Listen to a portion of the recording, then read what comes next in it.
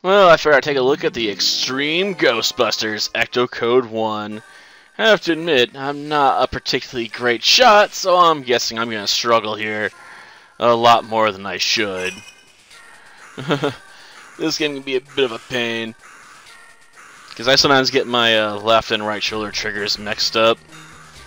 One switches characters, the other drops your special weapon. Really need to make sure you don't get those messed up, right? But yeah, I guess the other two got captured, because we only get to use 2 of the Extreme Ghostbusters on this team. That's kind of disappointing, though at least we still have access to the female Ghostbuster, whose name I've forgotten because it's been too damn long. Jeez, I haven't watched this show since it was airing on television, you know, like back in the 90s. Why do you think it's called Extreme? Like, you gotta put the emphasis on there, too. It's Extreme! You know? But yeah, who you gonna call? The Extreme Ghostbusters. Oh, Kylie, gotcha. Can't believe I missed that earlier, but this dialogue disappears so fast, I'm barely paying attention to it. Ah, yes. That's always the best part of a game, right? Getting to drive a car. Oh yeah, I gotta hit the button. Not up, I gotta hit the other button. Boom.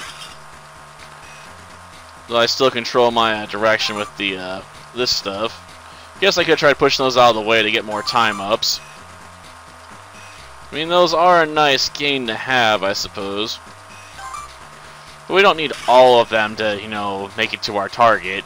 Not even most of them. So there's no point in going out of our way to be a jerk and knock over every car we come across. I mean, that's what's really going to eat up time, is if we start doing that. Darn, I missed it. That sucks. But who designed these streets, man? They're very weird. Like, seriously.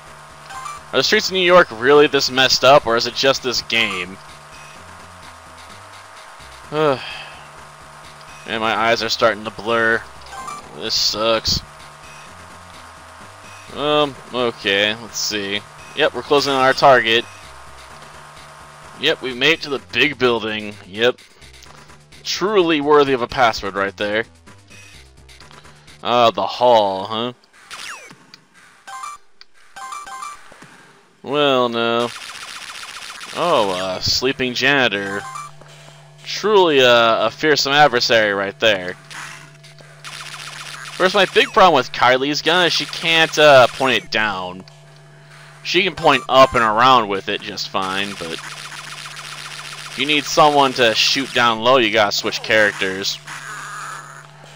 So you almost have to use this guy in the boss fight we're coming up to, because he's the only one that can shoot the snake ghosts. Ugh. He's also useful for shooting up these things, because, you know, they're not powerful, but Kylie takes a lot of shots to deal with these things, man. I mean, it's just the way of the game, I suppose. It's just irritating.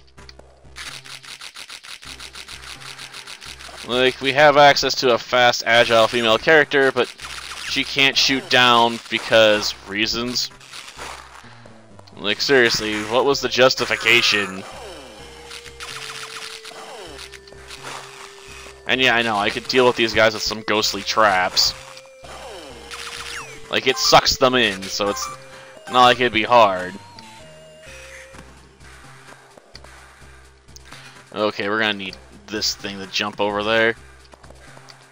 Darn it. Okay.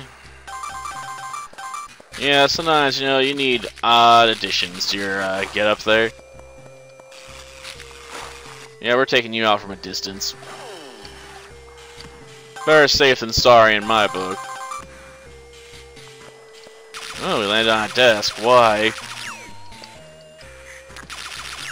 Well, now. We found the first puzzle piece of 12. Yeah, there's not a lot of puzzle pieces. There's only like 4 stages in this game. A little bit of luck will lead us to the Count's lair. Hopefully.